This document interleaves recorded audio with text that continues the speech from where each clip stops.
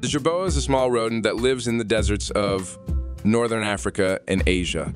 This little cutie has a body resembling a mouse, long rabbit-like ears, a pig-like snout, and hind legs reminiscent of a miniature kangaroo. Its ears, astonishingly, are 3 times larger than its head, perfectly adapted for detecting stealthy predators. While its front legs are comically short, they excel at grasping insects near its mouth, and its tail serves as the support when the jerboa stands upright.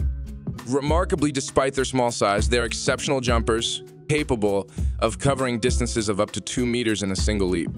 These elusive nocturnal creatures forage for insects, plants, and small lizards at night and retreat to underground burrows during the day.